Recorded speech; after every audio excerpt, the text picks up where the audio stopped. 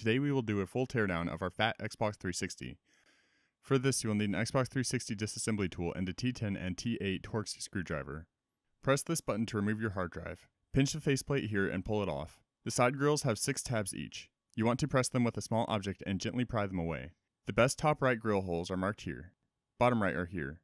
Only 4 of the tabs on the left are easily accessible. The top 2 best holes are here. The bottom 2 are here. Gently wiggle the last 2 tabs free. Align the disassembly tool with these 2 holes and pry this side of the back apart. Do the same with these 5 holes. Gently pry these 4 tabs open and remove the bottom. Remove all 23 screws here while noting their sizes.